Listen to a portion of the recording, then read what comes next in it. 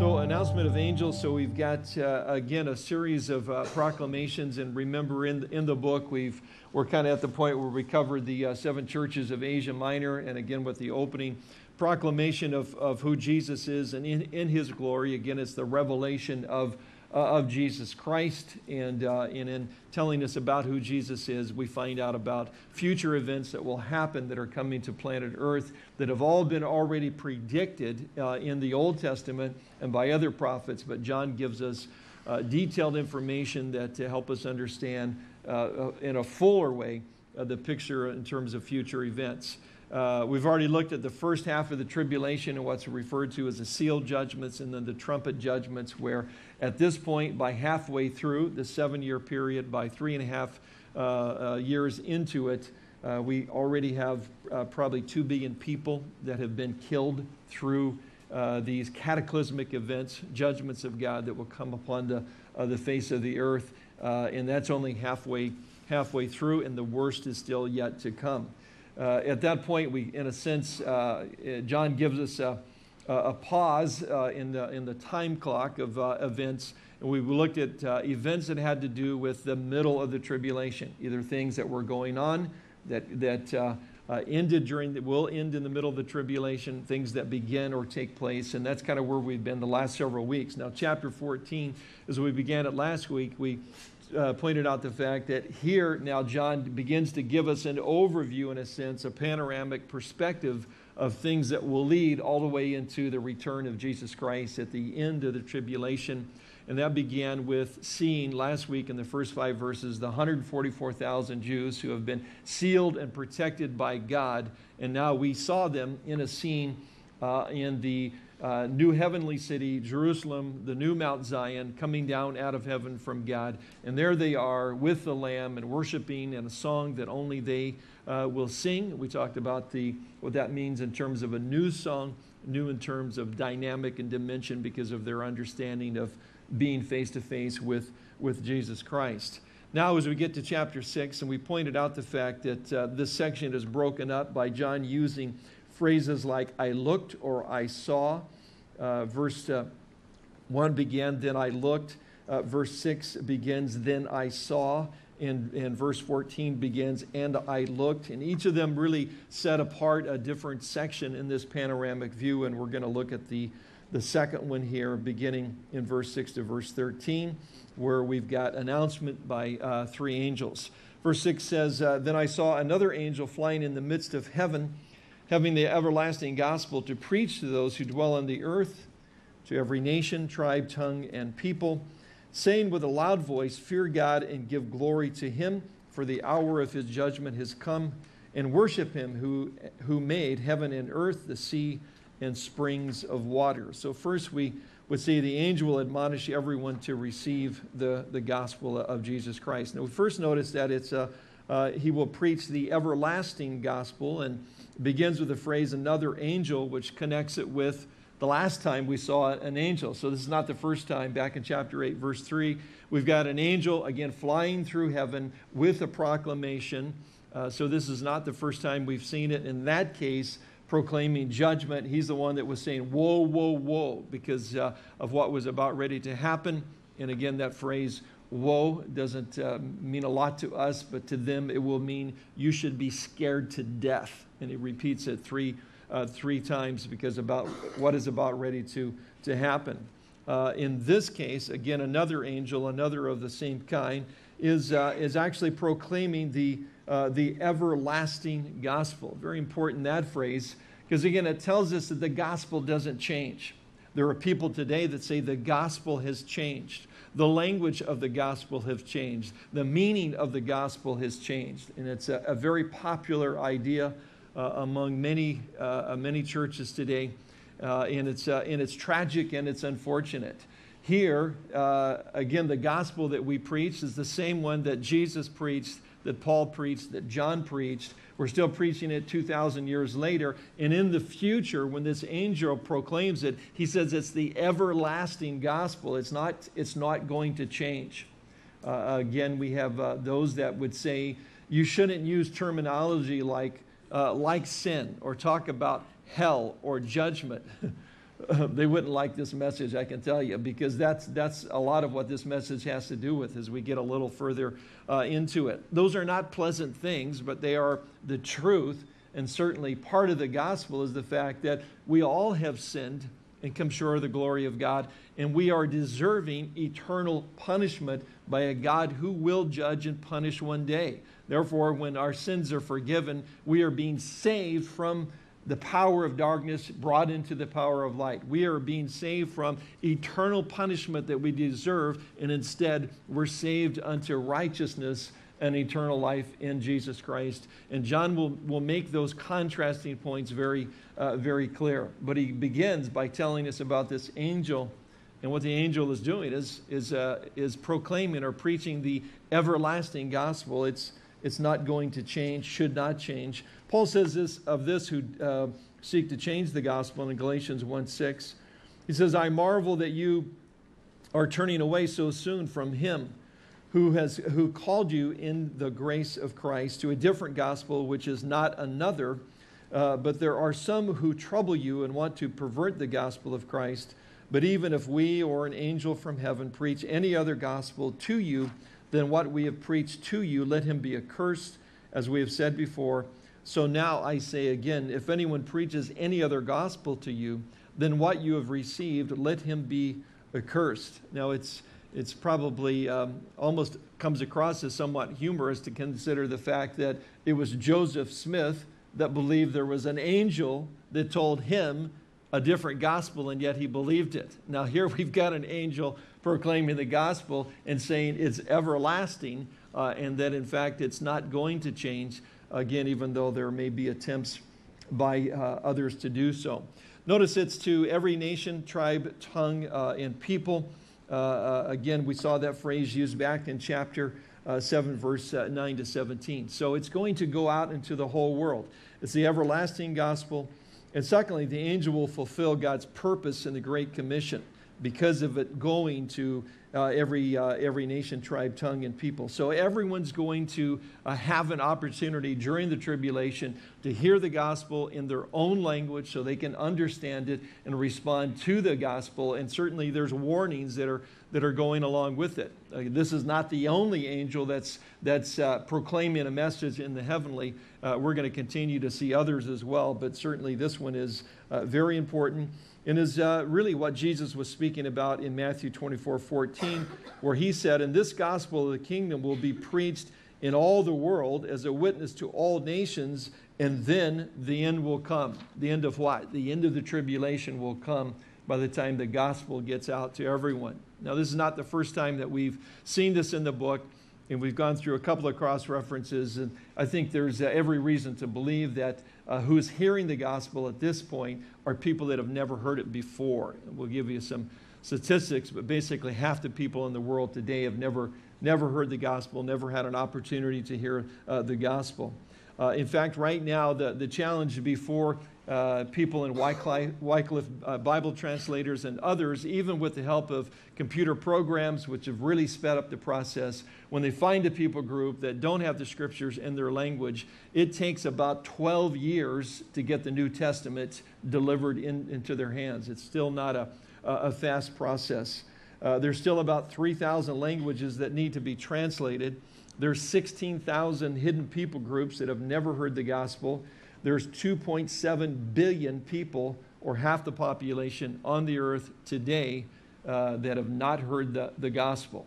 And certainly God has called us, actually commanded us. We say Great Commission in Matthew 28. It's really the Great Commandment to take the gospel into the whole world. Now, we would certainly say, well, just bring that angel on. I think he can do better than we're doing. Well, God's going to do that. But right now, he's basically limited the gospel going out to you and I. And whether we really see what this text is trying to say, that people that don't hear it will perish forever and ever. God will judge. It's a tremendous responsibility. And so we need to, again, be involved directly or indirectly. And the ways that you can do that is by Again, getting one of those prayer cards, praying for the missionaries that we have out there. Certainly there's many other missionaries in the world, but those are the ones that have gone out and we're supporting them. Go on a short-term trip, get a map of the world and put it up. Begin to pray for different places and people groups around the world that have not heard the gospel. There's many ways that you can be involved in missions without going, but either way, we're commanded to take the gospel into the whole world. One day, an angel will proclaim it and everyone will hear, but until that time, it's up to us to get the gospel out. The second thing, or third thing, the angel will proclaim God as the creator. And I thought this was interesting in fact that this angel is going out, he's proclaiming the everlasting gospel. Everybody's going to hear it. But along with it, or it seems like key to it, he's also going to proclaim the fact that God is the creator. Now, when you think about it, there's a lot of people in our own culture, our own society, will be very willing to hear a lot of things about Jesus Christ. That he was a great rabbinic teacher, that he was a great moralist. I don't know if hey, there we go. That ended quickly. Praise the Lord. All these things that could be said. You know, he helped the poor, he fed the multitudes, he did the miracles, and there's a lot of people that are okay with that. But if you want to really get their hackles up, see what the angel is saying here. That there's an everlasting gospel that never changes, that Jesus Christ died for their sins and he is the only way to salvation. And you should know that because God is the creator who is holy and righteous, and everybody can look and see and understand through what we call intelligent design that there is a creator, he is the first cause, he is God, and you will have to stand before him one day. People aren't real thrilled about that second part, you know, the Jesus meek and mild, you know, healed and fed, and they're okay with that. So it's interesting that this is what the angel will proclaim. In fact, Paul says this about this issue of creation and seeing God's power and righteousness through it. Romans 1:18, for the wrath of God is revealed from heaven against all ungodliness and unrighteousness of men who suppress the truth in righteousness. Again, one of the things that we see here is that with this idea of creation, we recognize that you can see that God exists. I think that's mainly our point when we're trying to witness to people that the universe had a beginning. If it had a beginning, it had to have a begin-or, and that begin-or, or that first cause, has to be outside the time-space continuum if he created and so forth. And we try to make a reasoned argument for the idea that you should at least believe that there is a God, and then we try to move on beyond that. But this angel, and now Paul, when he's laying this out, when you think about it, he ties two things together. God is the creator, therefore he will judge. That's the tie. Again, we don't often make that. Maybe that's not appropriate right off the bat. Hi, how are you doing? Nice to meet you. By the way, I need you to know God is going to judge all your sins. I don't know that that's the best strategy in witnessing to somebody. Are you sure about that? Well, do you know that he's the creator? Yeah. But in a sense, that's what Paul says. And that becomes the issue why people suppress the truth. Because if there is a God, and he is almighty and all-powerful, and he created everything, then one day I'll have to stand before him, and people don't want to hear that. And so because of that, Paul says they suppress the truth, and we live in a day when that truth has never been suppressed. It's just amazing. You can, if you bring up the idea anywhere in our country about teaching intelligent design or creation within a school system, people go ballistic. They just go ballistic.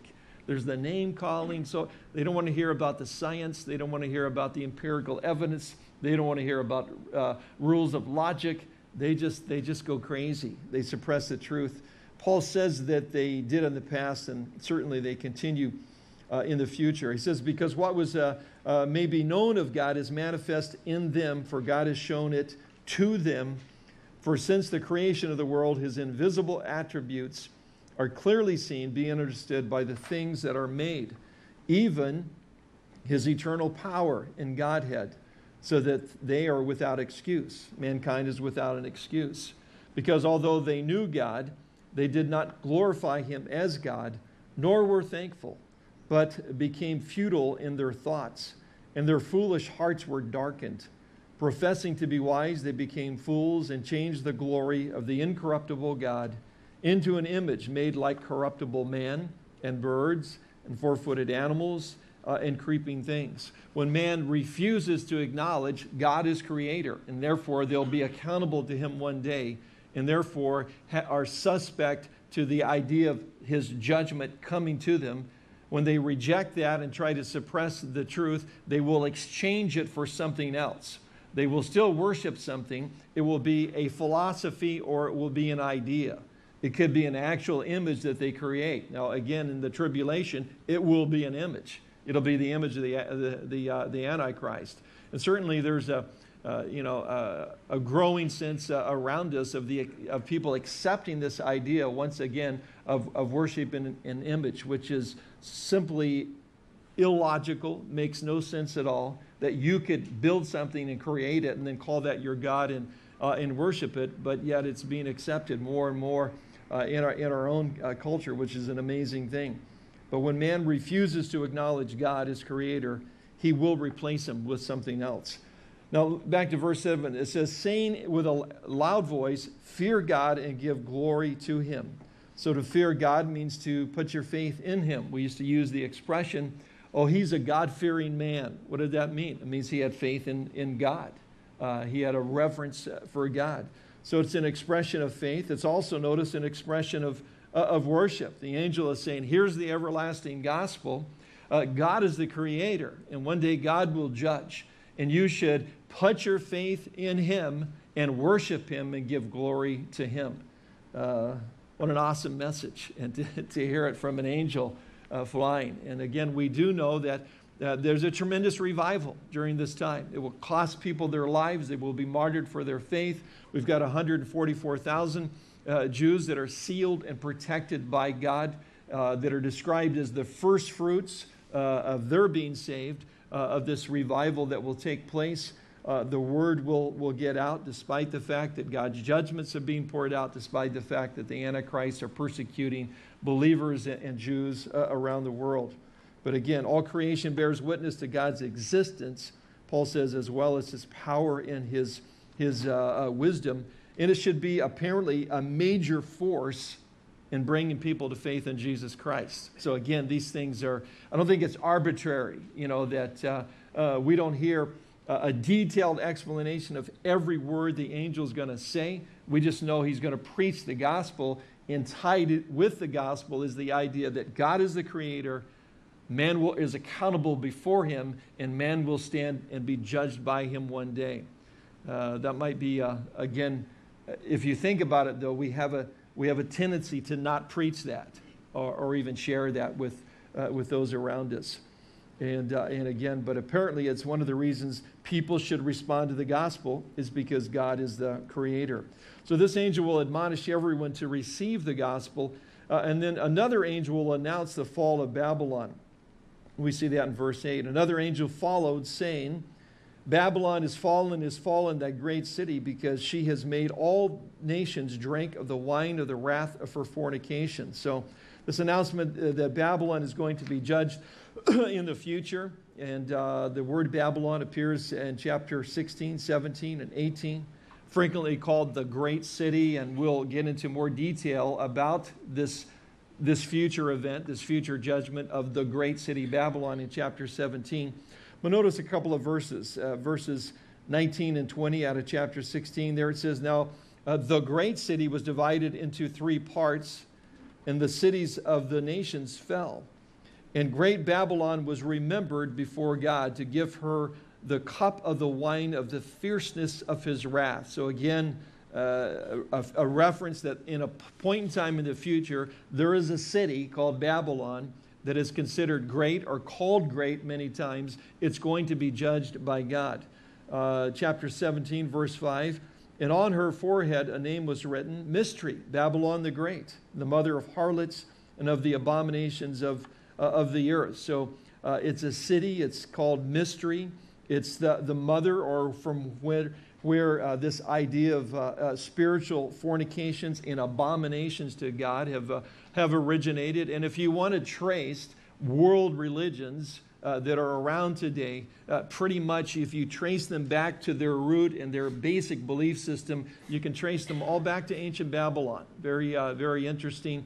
Again, the area close by where Abraham was called out of those ancient religions and to follow God and put his faith and trust in him. In chapter 18, verse 2, it says, "And he cried mightily with a loud voice, saying, Babylon the great is fallen, is fallen." Again, our same reference that we've got, which is a quote from Isaiah. "And has become a dwelling place of demons, a prison for every foul spirit, and a cage for every unclean and hated bird." Verse 10 later it says, "Standing at a distance for fear, for torment, saying, Alas, alas, that great city Babylon, that mighty city, for in 1 hour your judgment has come." So it's going to come very quickly. So there's a city, it's referred to as Babylon. It's led other nations and other people astray. What it's done is an abomination to God in terms of, again, a type of spiritual adultery or fornication. It's going to be judged in 1 hour. It's going to come very quickly. This is all still future tense. Then in verse 21 of chapter 18, "Then a mighty angel took up a stone like a great millstone and threw it into the sea, saying, Thus with violence the great city Babylon shall be thrown down and shall not be found anymore." So it's going to be overthrown in a very violent way, very quickly in the future. Babylon, a city that's called the great city, which leads us to, and what city would that be exactly? And I want to give you four different views, and then when we get to chapter 17, I'll tell you which one is the correct view. So you'll have to come back for that. The first view is not popular with our Jewish friends. There's one view that says it refers to the city of Jerusalem. And the reason that they hold that view, some do, is because of the fact that Jerusalem is also referred to as the great city on several occasions. So you have the link in the language anyway of the two of them together. Added to that, you have had, by the Vatican and others for decades now, a large push to make Jerusalem not a Jewish city, not the capital, the homeland of the Jewish people, but an international city that is ruled by outsiders. In other words, the European Union with the Vatican, maybe the United Nations involved and so forth. Not really the capital of the Jewish homeland, but a separate international city, because after all, it's the city of many religions. Not only Judaism, but Christianity and Islam, and even groups like the Baha'i now have their headquarters, not literally in Jerusalem, but it's right up the coast there off of Haifa.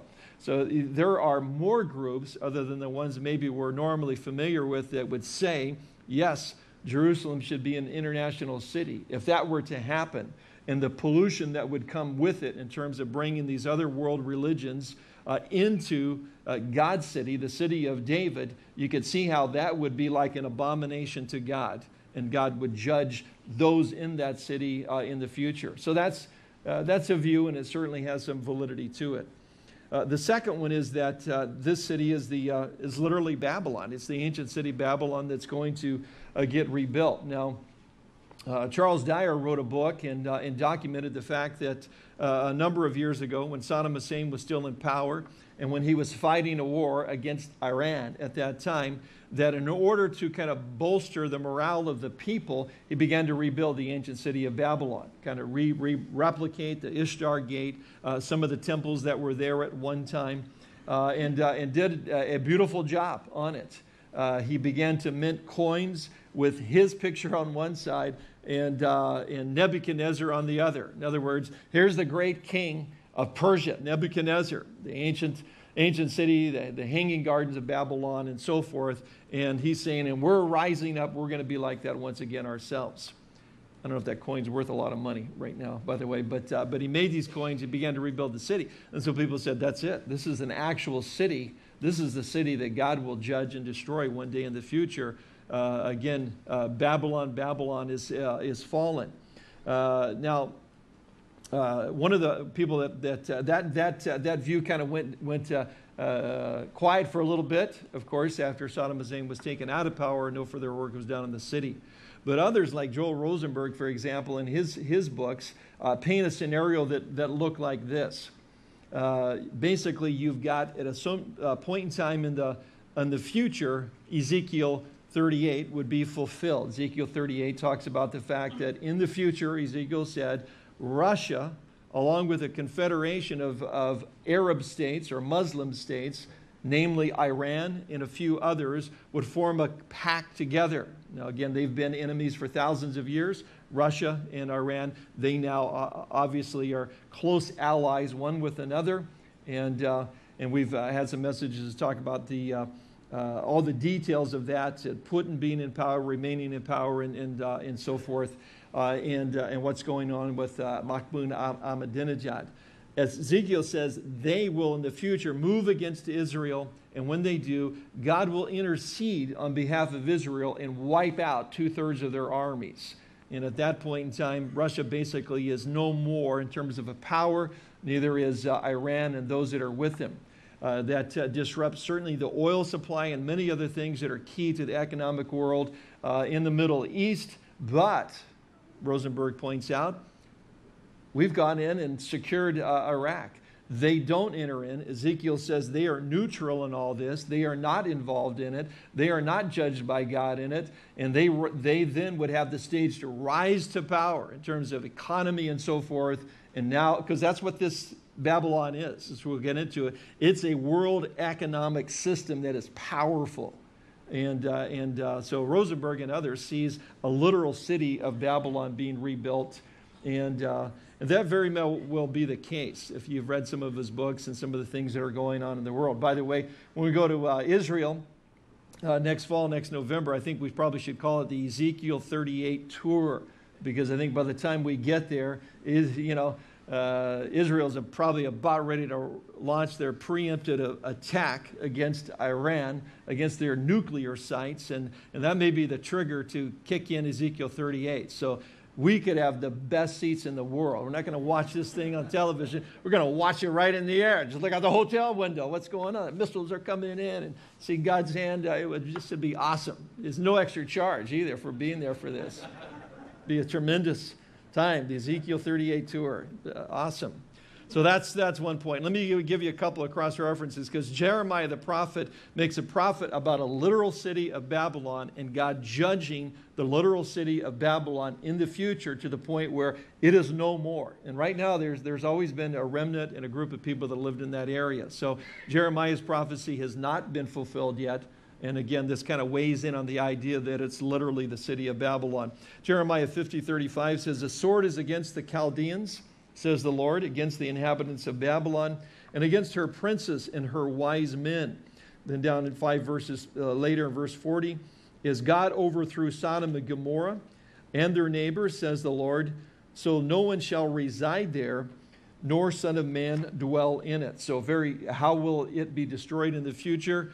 John says, in an hour it's going to be destroyed. How? Violently.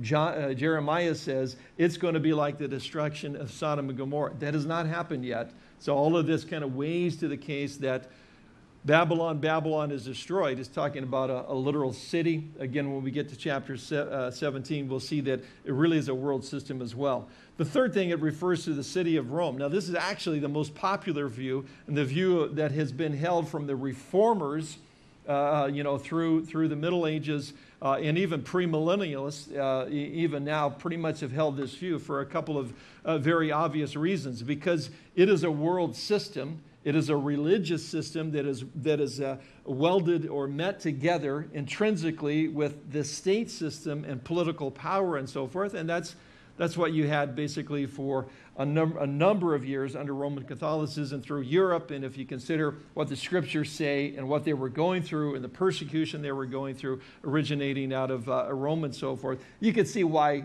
the reformers, they all wrote and considered this.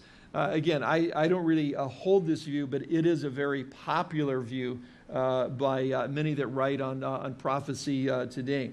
They even, I think mistakenly, there's a reference to the city and its 7 hills, and Rome apparently has 7 hills, but I don't think they're really, from what I'm told, I've never been there, but unless the sign said this is a hill, you wouldn't really even know that it was a hill. But they kind of liken these things together, and through some circumstances believe that Babylon that will be destroyed in this world system will originate out of Rome, originating out of Roman Catholicism. And again, part of that is because there's the belief that as Christianity became legal under the Roman government, 313 AD, under Constantine, what you had is ancient Babylonian religion at that point has made its way from Babylon through the Middle East into the Greek culture, into the Roman culture, and was in a sense morphed in and blended in to early Roman Catholicism. So you have this carryover of ancient Babylon. So there's lots of writing on it. And there's a lot of folks that hold that view. The fourth view is that it's an unknown city. It's mystery Babylon, so we don't know. It's a city that will rise to power during the tribulation time. It will have all those characteristics that we've mentioned, and God will judge it. So we'll get, this is not the last time that we're going to look at Babylon. More of the information is given in chapter 17 and 18. But again, there's an angel proclaiming that the everlasting gospel, tying it together with the importance of understanding that God is the creator, and as such, we should be concerned about judgment. And it's the reason why we should receive the gospel and place our faith in Jesus Christ. It's like one guy said, you mean if I don't put my faith in Jesus Christ, I'm going to hell? And that's why I should receive the gospel? Yeah, that's pretty much it right there. That is pretty much it right there. And this angel is going to be proclaiming that, followed by another angel that is saying, Babylon's going to be destroyed. This great city that is tied to a world system and that it's going down. I think Christians need to hear that as well. If we hear the message and accept the message of the first angel, we certainly need to understand the message of the second angel, that there is a world system that we don't want to tie everything we've got into. We have to live into it. We've got to be able to function. We've got to be able to go to work and so forth. God hasn't called us to, run out and live in a little bubble community somewhere with only Christians and go Christian banking and Christian grocery store and only wear Christian socks. And somebody gave me some Christian socks for last Christmas, the reason I mentioned that. But that's not what God has called us to. We're part of it. We're in the world, but not of the world. And I think sometimes Christians understand the message of the first angel without really accepting the message of the second angel, which is this world's going down. Think of Pilgrim's Progress. Where was little Pilgrim leaving? He was leaving the city of destruction, and he was trying to get to the heavenly city. And we're on that same pilgrimage. We're leaving one behind for something that is yet future.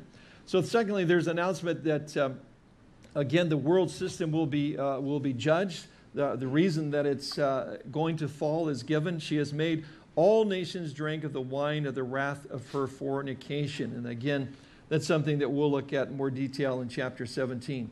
So 2 angels so far. One admonishes everyone to receive the gospel. One announces the fall of Babylon. The third one will alert everyone to what I'm calling the greatest danger in the world, and that's in verses 9 to 11. Then a third angel followed them, saying with a loud voice, if anyone worships the beast and his image and receives his mark on his forehead or on his hand, he himself shall also drink of the wine of the wrath of God, which is poured out full strength into the cup of his indignation. We're going to mention the fact that there's a characteristic of this judgment is there's no mercy at all. He shall be tormented with fire and brimstone in the presence of the holy angels and in the presence of the Lamb. And the smoke of their torment ascends forever. How long will they be tortured? Forever and ever. And they have no rest day or night, who worship the beast and his image, and whoever receives the mark of his name. So it's quite again, this is another angel warning people. No one will stand before the white throne judgment of God and say, I took the mark, but I didn't know. No, everyone will know. Everyone will hear. It will be in their own language and their own dialect. They will understand perfectly what they're doing. So the warning is to not take the mark, which will be the easy thing. When this thing comes along, this is going to be the best thing since sliced bread. I mean, this is going to solve a lot of the criminal issues in the world. It's going to stop drug trafficking. It's going to stop identity theft. It's just going to be super convenient besides that. It's just going to be an awesome thing. And as we talked about when we got to the mark of the beast, everything is in place for it. And we gave you some statistics and information from press releases from as short as 3 or 4 months ago, going back a couple of years ago. This is the movement of the award-winning economics leaders around the world, that we need to go now to a one world currency. Again, we showed you a picture and a direct quote from the fellow that is the father of the euro, again uniting the European Union to one currency, and that is his whole push, working directly with China today and advising them that what's going to save the world economically now is a one world currency. The chip is there. The chip has been tested. We used to wonder how this would all be implemented. We stand at the threshold of all of these things, and yet there's a warning by this angel to not take the mark. There's really two separate issues. The Antichrist will set up his false image and demand to be worshipped, and along with that, then you must take the mark, or you won't be able to buy or to sell. And there's a warning not to do it. There's also an announcement of God's wrath, notice, and I pointed out the fact that, one, God will not mix mercy with this judgment. You know, sometimes we see that in the Old Testament and other places where, yeah, God judges, but he does it for a purpose, and he restrains himself. You know, there's still mercy even with his judgment, even in the way he deals with us. You know, he will discipline us as his children that he loves, but even with that discipline, there's still this measure of grace. There's still this restraint or mercy shown. That will not be the case. Did you see the language there? He will pour out the full indignation of his wrath. There's no mercy here. It's just God's judgment. Now this metaphor of pouring out a cup is used in Psalm 75. I want to read just a couple of verses from there, but just point out before I begin to read, it starts out as this wonderful psalm of worship. And then it kind of turns a corner, verse 2. When I choose the proper time, I will judge uprightly. The earth and all of its inhabitants are dissolved. I set up its pillars firmly. I said to the boastful, do not deal boastfully. And to the wicked, do not lift up the horn. Do not lift up your horn on high. Do not speak with a stiff neck, for exaltation comes neither from the east, nor from the west, nor from the south, but God is the judge. He puts down one and exalts another. For in the hand of the Lord there is a cup, and the wine is red. It is fully mixed, and he pours it out.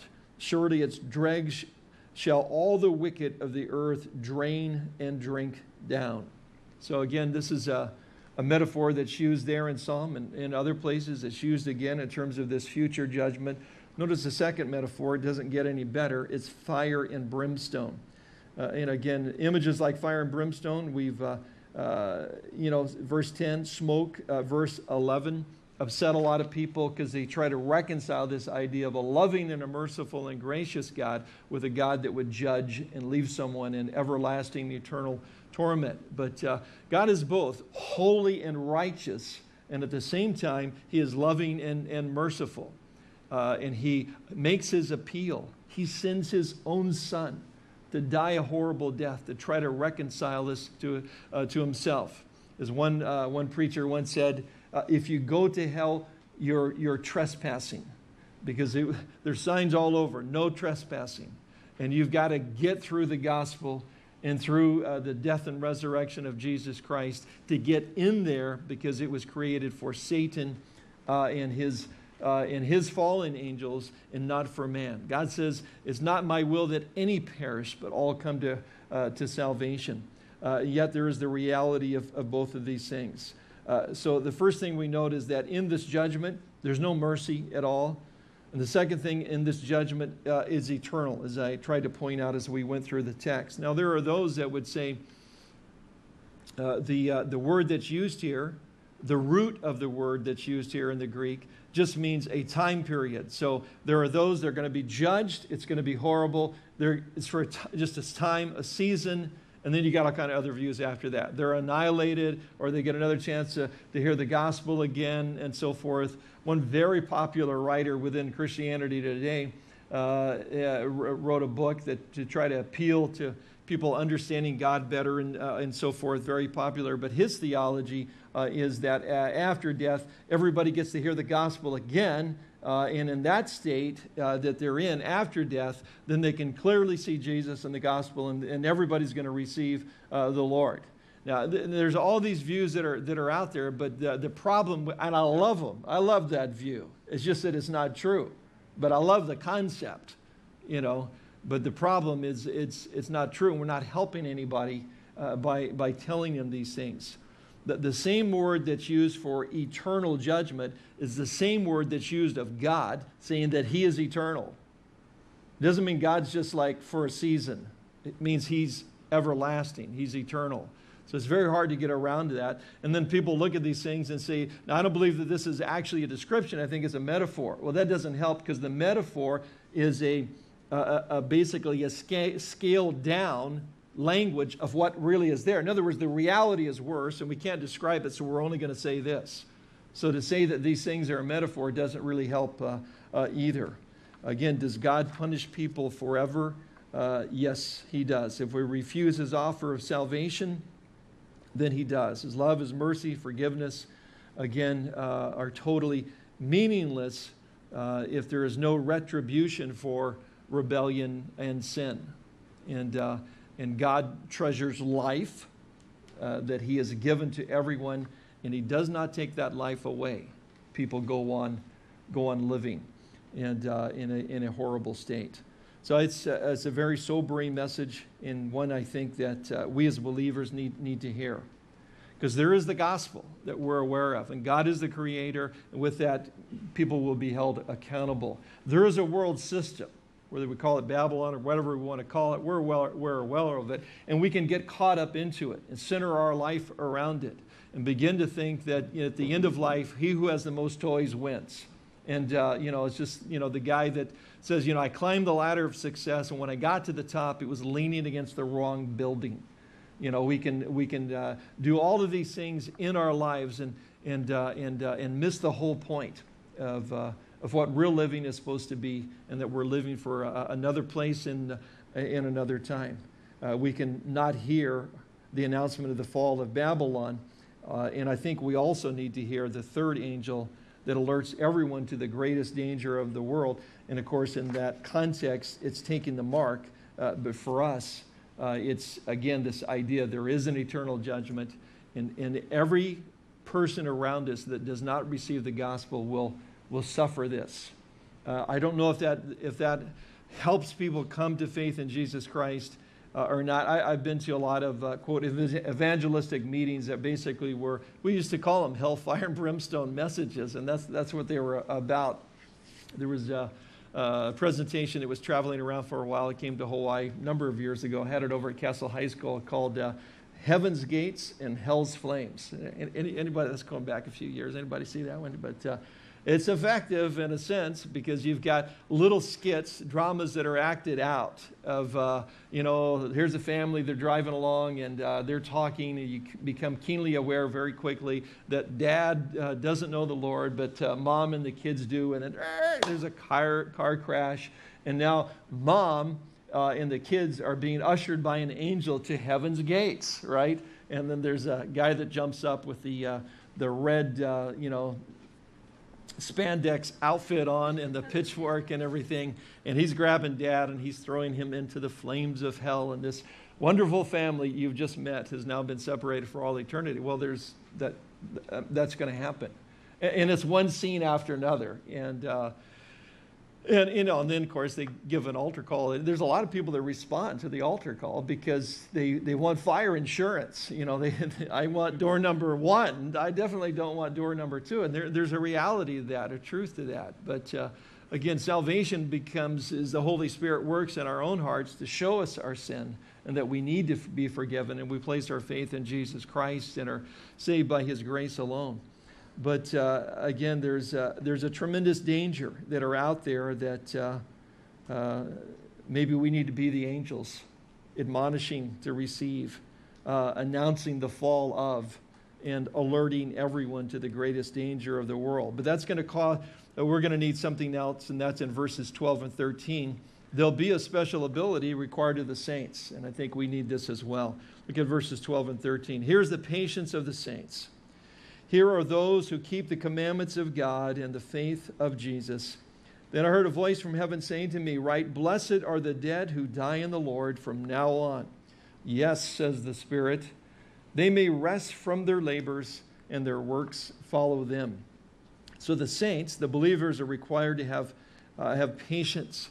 Now there's something interesting here that John does in the original Greek text. And what he does in order to kind of like, I hope you see this, you know, if you're reading it in the original language. And he puts, we would say in English, a definite article like the, but it's just an article. He takes an article and a noun and goes article, adjective, and he combines them. And it's very unusual if you begin to kind of search on your computer and stuff. But it means there's something special that he's about ready to say when he talks about the saints, the patience. He says, look at about what I'm ready to say here. I think what he's saying is that look at the contrast between verse 11 and verse 13. There are some who will never rest, right, because they're judged. And there are others who will rest for all eternity. There's a huge contrast between those that have received the gospel, those who have not received the gospel. And those that have received the gospel, they need patience, patient endurance. One writer said that, they put it this way, patience is the ability to endure difficult times and that it's rooted in the rewards one can expect for enduring. Because he couples those two things together. It recalls for patience, endurance. Why? Because you're going to get a rest and you're going to get a reward. So therefore, tough it out, man. I mean, it's going to get worse. It's getting worse for us to be a Christian in this country, certainly. It's going to get worse as we get closer to the time of the tribulation. And I think we're getting closer to that all the time. And that's why we need to kind of heed these words here. But again, here is the patience of the saints. Notice it's those who keep the commandments of God in the faith of Jesus. Well, what are the commandments of God or the commandments of Jesus here? Well, there's actually several hundred in the New Testament as opposed to the 613 in the Torah. But the commandments of Jesus are things like, don't be afraid. You know, come unto me, all you who are weary, and I will give you rest. Those are the commandments of Jesus. That's why it is the New Testament writers say that his commandments are not burdensome. You know, they're light because they're meant to draw us deeper into a relationship with him so we can walk with him and learn of him and be under his protection, be under his blessing and so forth. Not a burdensome kind of thing at all. Keeping the commandments, again, a frequent description of a New Testament believers. And again, it refers to our allegiance, our loyalty to the Bible itself. Now notice, secondly, the saints will be rewarded. So again, John intends us to see the contrast between verse 11 and 3. No rest for the wicked, eternal rest for the saints. And he does it by giving us a beatitude. Blessed are the dead who die in the Lord. Again, similar to some of the beatitudes in Matthew 5. And we're truly blessed if we know the Lord. And you know the difference in going to a funeral, a memorial service for someone that knows the Lord and someone that doesn't know the Lord. Man, when they don't know the Lord, it's just hard. It's just a tragedy. The whole thing is a tragedy. But for the person that knows the Lord, it's difficult, certainly. It's difficult if they're close to you and you love them and you're going to miss them, but you know that it's only for a time. And you know it's a blessing for them. You know, nobody's in heaven saying, I hope they'll pray for me to come back. You know, they're like, don't pray for me to get revived. I'm good right here in heaven with the Lord. Their rest is eternal, and there's a reward that goes with it. Nothing that we've done for the Lord will be overlooked, and we're going to be with the Lord one day. Hebrews 6:10 says, "For God is not unjust to forget your work and the labor of love which you have shown towards his name, in that you have ministered to the saints and do minister." In other words, yeah, God's not going to overlook any little thing that we do for him and on his behalf. I think this idea of patience, endurance is very helpful for us to understand. I know that a lot of you have been praying for me because of my vertigo thing, and I can tell you that I took the test on Monday, and I'm totally healed. I went with Dr. Strat and during surfing, and of course the test is actually can I stand up on a surfboard? I can proclaim I'm healed if I can't surf. You know, I've still got this little walking down the hallway, whoa, you know, losing my balance thing that I had for a while, and so I really tested it, and of course fell on the first wave. Just a test, of course, to make sure that I could tumble around underneath the water and still come up and not have the ocean spinning. And praise God, it wasn't, and I did, by the way, but it wasn't due to my lack of balance. But nonetheless, you know, when you go through a prolonged illness, what is the troublesome thing is not knowing the end.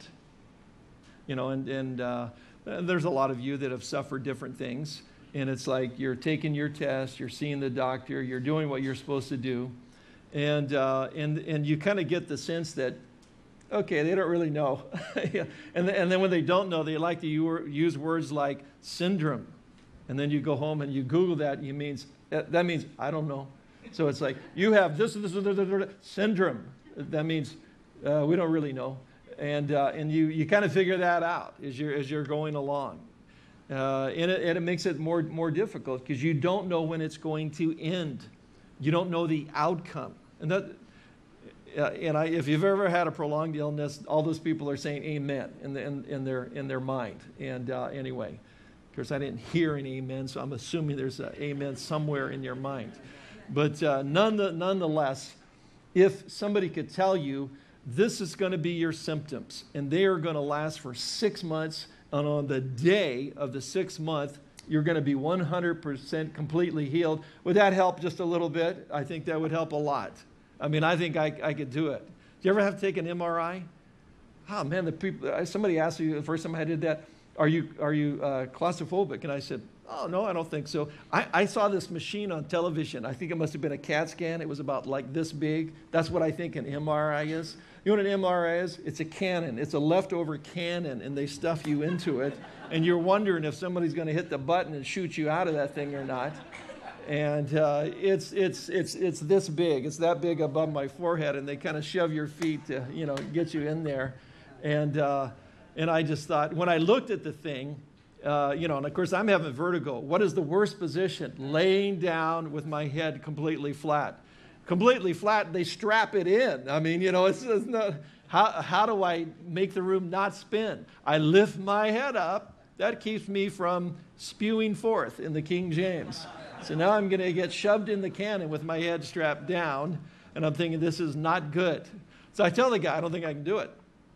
He puts me in, he starts to push the button, and I said, how long is this going to take? He goes, oh, about 45 minutes. I go, absolutely, I can't do it then.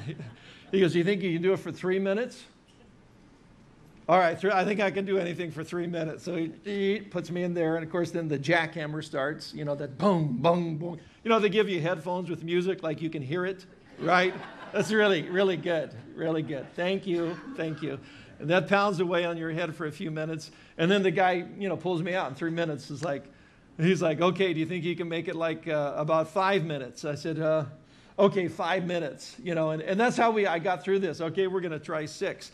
And it's like I'm singing worship songs. It's what I'm doing. And I know they run about 3 minutes. So I figure by the time I finish the worship song, that guy better come and get me out of this thing, right? So I sing the worship song 3 times. So I'm hitting that button, right? Like, get me out of this thing. The guy comes back out. And I said, hey, what are you doing? You said, 7 minutes. You know, that had to be at least 9.5. You know, I didn't tell him I sang 3 worship songs. But I said, that had to be at least, 9 minutes. He goes, oh, yeah, you were doing so well. I figured I'd just leave you in there. Not good. No, you can't do that. You can't do that. If we know the length of time, then we can patiently endure. Because it's not going to get easier as we get closer to the tribulation. And I think we're getting closer. And people need to hear probably all of these messages. They need to hear, and you say, well, let the angel tell them. No, God's given us the commission as well. The everlasting gospel. God is the creator, and with that, knowing that, and everybody knows that, everybody will be accountable. There's a world system. Call it Babylon or wherever you want to call it. It's going down. And that's not what we want to be investing our lives into. The only things that really survive that are in this world now, if you think about it, are people and God's Word. Those two things. That's what you want to invest your time and energies and efforts in. And then this idea of judgment. I think we need to hear that maybe sometimes more than unbelievers.